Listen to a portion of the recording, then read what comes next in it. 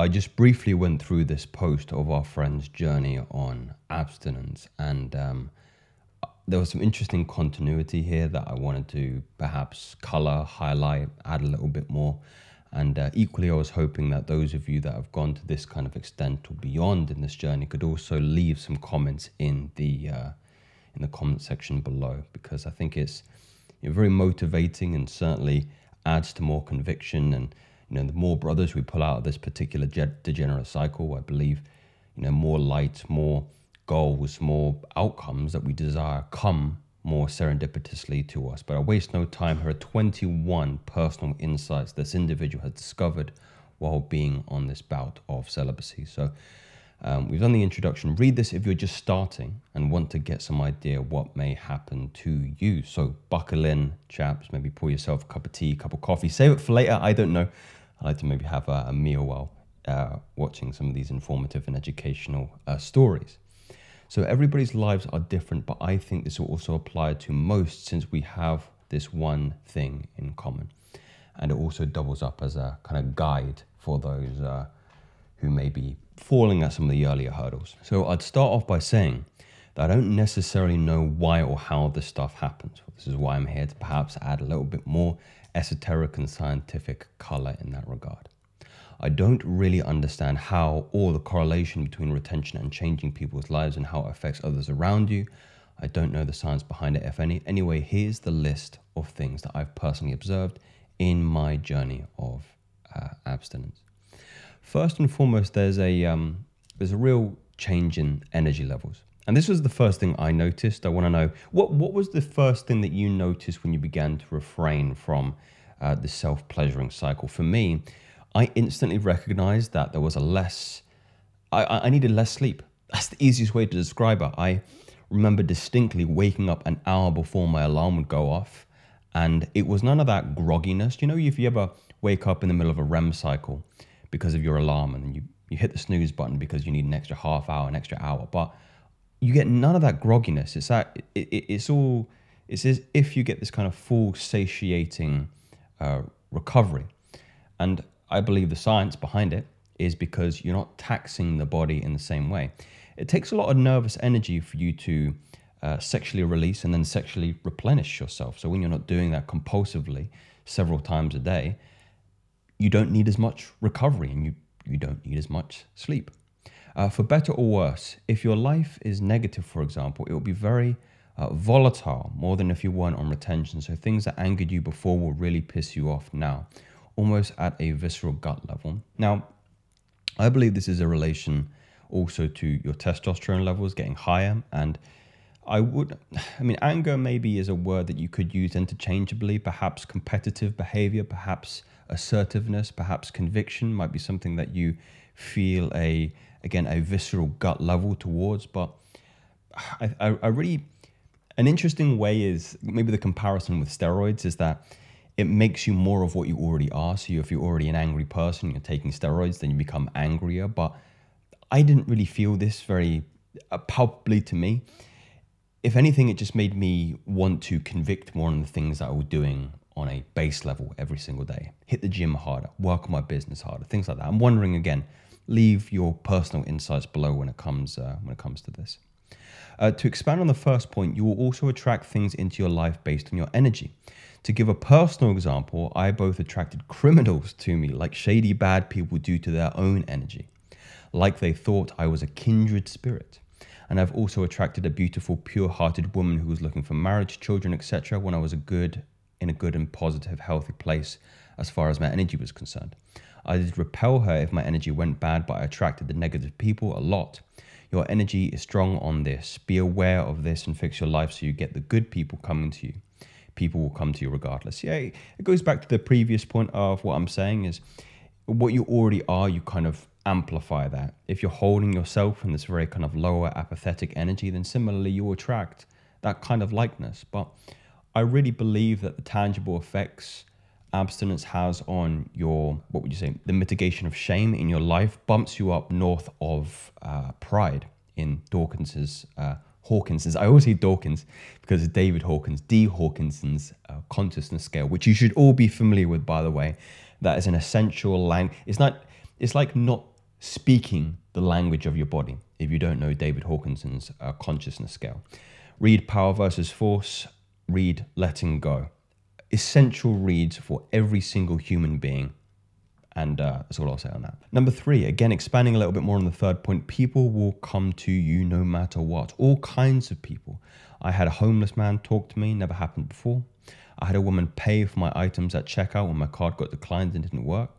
She smiled and winked at me after, definitely hitting on me. Another woman asked me to help her pump gas. The Americans. What do you call gas, a liquid?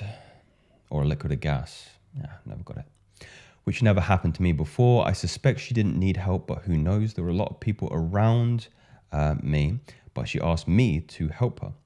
I had a police attention before, more than before. They come up to me, started talking to me like, who is this? So you get attention. Be wary of your own energy so you attract the good. Your torus field expands. The human body is a magnet. You have a positive pole and you have a negative pole. So the positive pole is at the top of your spinal cord and the negative pole is by your sexual organs. Now, you can imagine if you've got a very diminished negative pole, meaning your sexual organs are devoid of energy, then there's no polarity. There's no polarity from the positive to oscillate between the negative and thus expand your torus field. That's going to happen when you start to go on this bout of celibacy, as you're repairing your root chakra. You're expanding your torus field as a consequence of replenishing sexual energy, which is actually more feminine in nature and therefore more chaotic. And maybe an inference you can draw between that is why you might spontaneously get attraction, be it positive or negative. But I believe the way you can manipulate that is with the positive, right?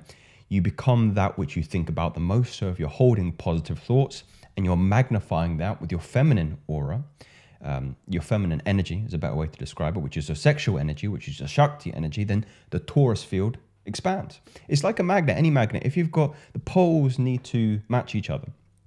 And you're always going to follow what's in your head, which with what you're drawing with intention. The intention is so important when you're going on longer bouts of abstinence, because you can unknowingly cause your own pain and your own suffering by constantly holding onto these negative thoughts. Like flatlines, for example, they're just an idea. And I've talked extensively in my Patreon, long lectures and breathwork lectures about how you can...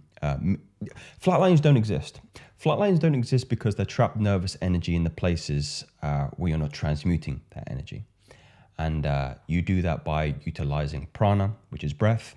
Breath moves Shakti energy, which is sexual energy, and you'll never get flatlines ever again. It's simply a consequence of stored biological, electrobiological energy or bioelectrical energy in the places where it gets stagnant and stuck. You have to move it. You have to move it, right? Maybe I'll expand on that in just a moment, but I think I did a very good explanation there. Depression and anxiety and stress ruins this good energy that retention gives you. It fights with it, and if you don't get it under control, it will ultimately win. Yeah, this is the thoughts that they're holding in the positive part of your pole. Make sure that you are holding good intentions, and a good exercise with this is visualizations.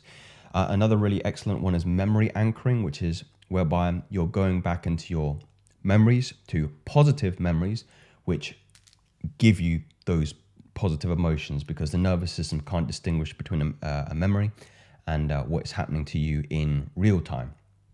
Meaning, if you think back to the first kiss you ever had, or when you had a girlfriend, your body believes that's happening in real time. Oxytocin uptakes, and you're easier able to hold on to positive thoughts for longer periods of time, and therefore it oscillates with the sexual energy, with Shakti energy, and you're better able to bring more of these things into fruition.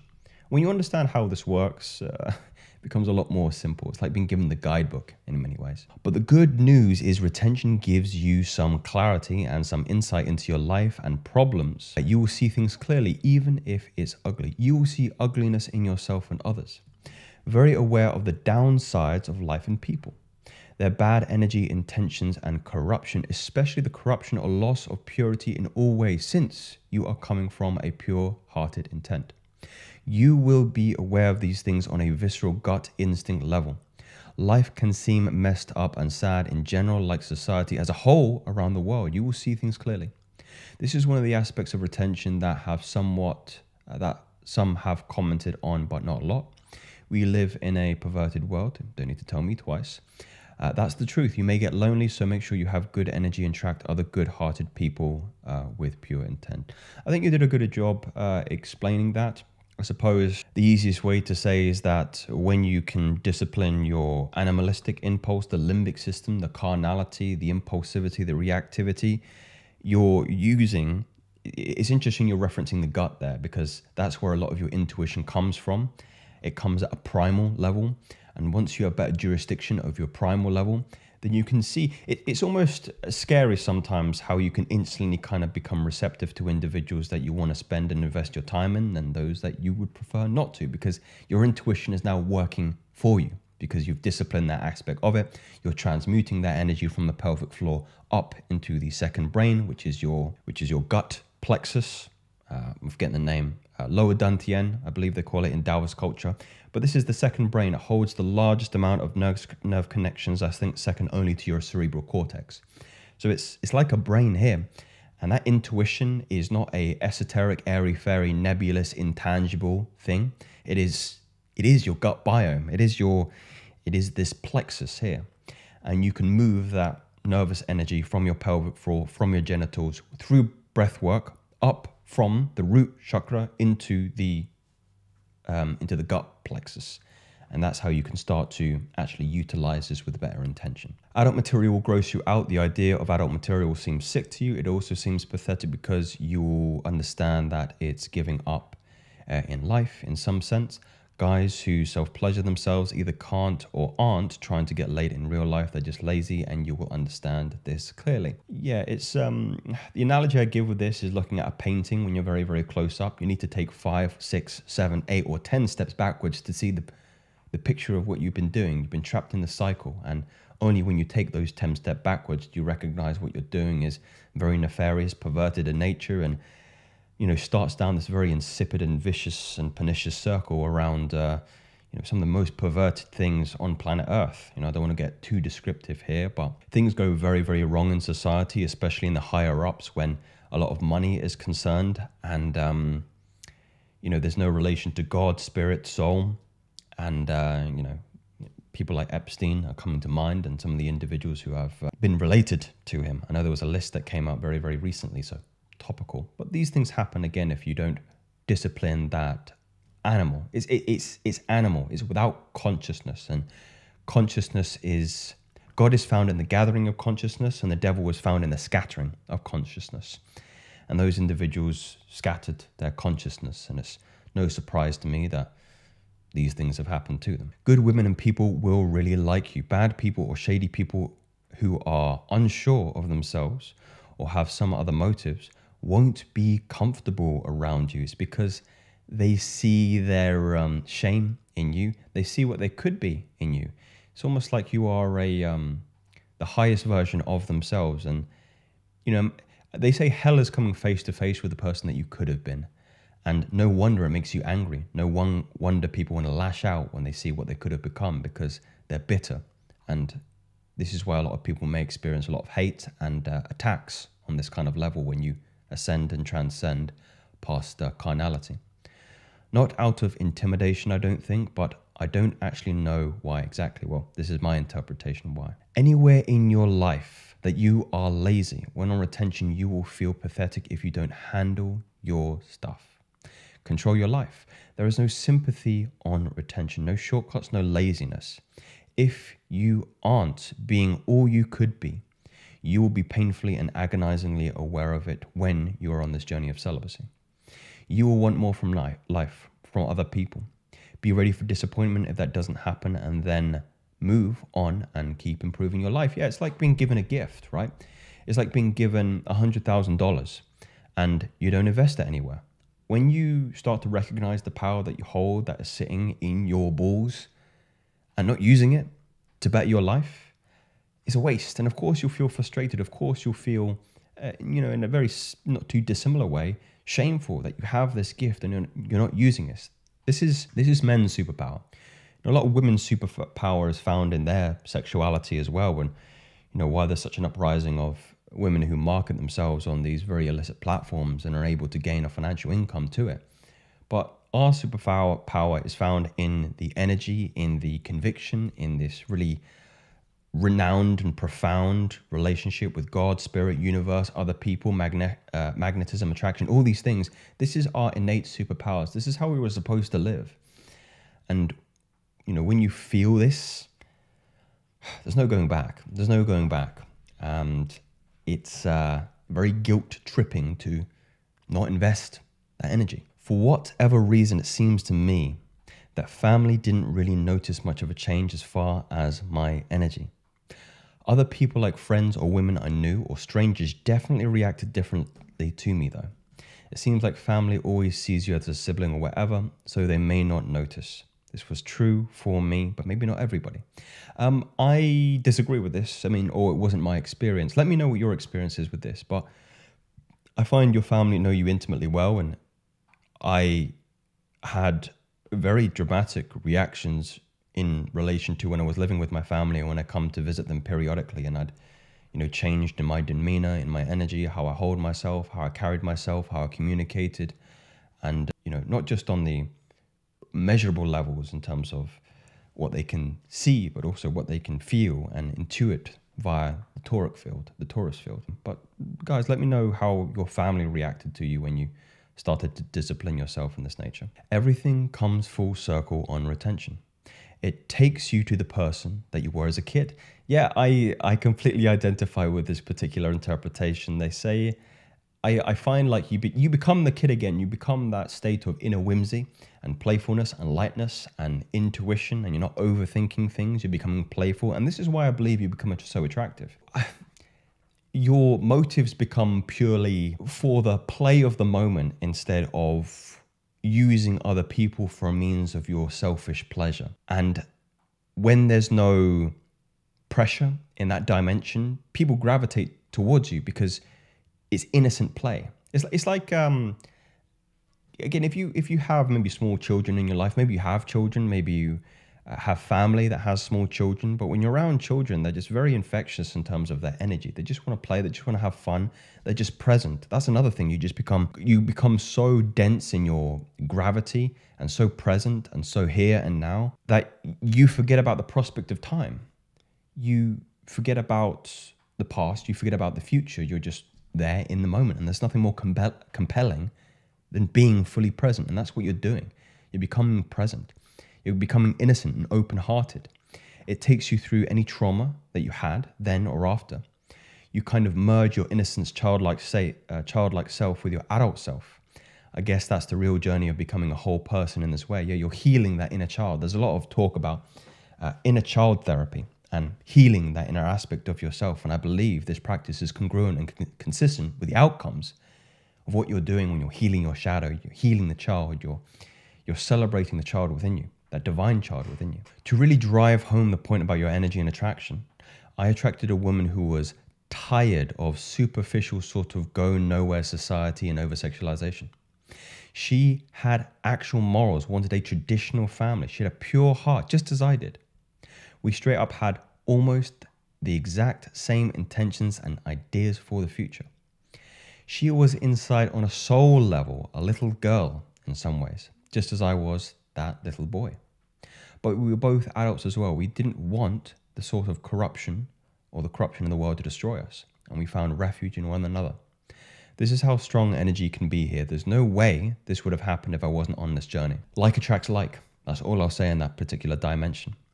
As you can see, almost all of this is energy-based. That's your most powerful asset. You can literally attract whatever you feel and need strongly enough about. Taurus field, positive and negative. Use those things in combination. That's why the law of attraction, and I know a lot of people don't like that word, I prefer the law of magnetism, accelerates when you're on this journey, especially when you're using this with intention. Very, very powerful. Regressions can and will happen. There's nothing you can do about them except realize it, learn from it, be honest with yourself, and then move forward again. It sucks to realize that you have regressed. I don't mean like relapsing, I mean turning into your weaknesses. But dwelling on it prolongs it. Again, mind creates matter in this way. Hookups aren't satisfying on this, even if it may be fun in the moment. Yeah, you begin to recognize the impermanence of pleasure.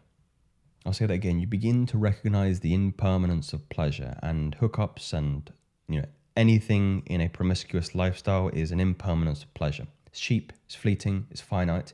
It is not the infinite of joy, of a relationship, of monogamy, of being a kindred spirit with somebody. These things are far more satisfying and they permeate deeper into the soul, whereas hookups only stay superficially animalistic and flesh surface level, very, very shallow in that dimension. Alcohol can mess up your energy 100%. But I feel more sensitive towards alcohol when I'm on this journey, and maybe that's because I adopt more of a ascetic and sober lifestyle. I can't say I've paid too much attention towards it. Perhaps, again, I'd appreciate some insight for those of you that have experienced maybe drinking. I think I do stay away from it because it lowers your it lowers your inhibitions, and you become more impulsive or reactive, and your prefrontal cortex starts to shut down if you're drinking to excess, for sure. So it's putting yourself into a dangerous position, and I would veto that. Bad diet, similarly, if you aren't on the best path that you could be, you'll be more aware of it on retention. It's like a mirror. It's looking into the mirror of your inadequacies. And I think this is an important point to mention, that this doesn't fix all of your problems. There's still work to be done here. I think if retention is a mirror, it makes the mirror clearer, and then you can discern with more sensitivity and with more clarity where are the next areas that you needed to work on. And for me, when I started this, it was moving out my father's home. I recognized that I needed to stand on my own 2 feet, and ultimately, if I wanted to provide for a family, I needed to provide for myself. That was the first logical step for me, and that's I couldn't have done it without it, to be honest. If you're only into this to get chicks' approval, it won't let you stay in that mind state. That's a weak way to go about things. You're a slave to approval, slave to validation. Everybody likes approval on an ego level. Who doesn't like a attractive woman to be into them? It's fine, but if that's your motivation, it's a dead end. It's another trading in for lust, in my personal opinion. You trade virtual lust for physical lust. You trade the poisonous pixels for individuals that are purely after you in terms of your energy. And the succubus has many forms, physical being one of them. The last point is true, but also don't lie to yourself. You are a man and you have a penis. You see a hot woman and you want to mate with her. That's how it should be. But see point 14. I think the point for me in this respect is that you can experience lust and desire, but you don't have to identify with it. And that is part of the lesson I had to learn in moving out of this cycle. Look, this journey of celibacy, look, monks in the Himalayas, it's not that they don't get horny. They don't feel desire, that they aren't compelled to mate. That's part of the reason they remove themselves to the Himalayas. It's just they don't identify with it. You can experience anger and not punch somebody or punch a wall. You can experience any emotion without acting upon it. And therein lies part and parcel of the keys to moving forward. For anybody who isn't like conventionally attractive, you'd be surprised how far your energy can get you and how far your vibe can get you in life with women. 100%, especially as you recognize that women are more intuitional. There are several different ways of attracting, 2 distinct ways, I shouldn't say several, 2 ways, conscious attraction and subconscious attraction. All of the work done here is on the subconscious element, the subconscious layer. That is why you hear things, there's something about this individual. I liked their vibe, I liked their energy. There's something you can't quite measure. And that is a very intriguing, mysterious, and very, very compelling and attractive feeling to instigate in somebody, especially if you want to bring them into your life long term. Finally, you're dealing in something that can't be bought, only earned. I can say that again. Nobody can get what you are gaining, no matter how much power or money they have. That's why you are a rare commodity in some sense. When you get on a good streak, nobody is on that level, and many can't get on that level. It's only competition with yourself at the end of the day, though. Have fun, but don't be stupid. It's you against you. And I would congratulate and commemorate anybody that goes, a day, 2 days, 3 days, because it's all part of your particular journey. And different people react to this in different ways. A lot of people can become very sensitive to their natural high libido, sexual energy, whatever you want to call it, in the space of a week. Other people may take longer to repair. Do you remember your intuition and your intention does come into play with this? Your transmutative exercises. You need to do spinal breathing. Links are in my Patreon. You need to do meditation. You need to do a lot of self-reflective practices, and you need to move that bioelectrical energy from the pelvic floor up through the nerve plexuses. That is the scientific lens in which you can understand transmutation, not this airy-fairy, wishy-washy esoteric, although the Hindus have known this for hundreds and thousands of years, and some of the other religions as well. You can move this energy with prana, with breath, with intention. There are some transformative things you can do when you practice. If you go to the gym and you've never been to the gym before and you try and press 225, 100 kilograms from the UK, you'll kill yourself, maybe. But if you start small, if you do 1 round of Shakti breathing, if you do a Kumbhaka breath hold, breath retention, retaining CO2 is part and parcel of the pranic process. And then the next day, maybe you do longer. Maybe you do another round. And these rounds, again, are on my Patreon. You don't even need to do mine. There are other breath practices I'm sure you'll find for free on YouTube. But I don't care which one you use, but this is such a transmutative practice. It really, really is. And I've been doing this for a while. And when I started actually integrating breath work, which I'm still annoyed about how long it took me to integrate this, things changed. Things got even better. Even better. And maybe that's all I'll say on that. If you want another maybe in-depth video on breath work and how it relates to sexual energy, there are other videos below, but I can do some new ones for you if you would find that valuable. Please, I always appreciate your insight. If you find this valuable, subscribe to the channel, subscribe to me. These aren't theories, they're facts. Speak soon.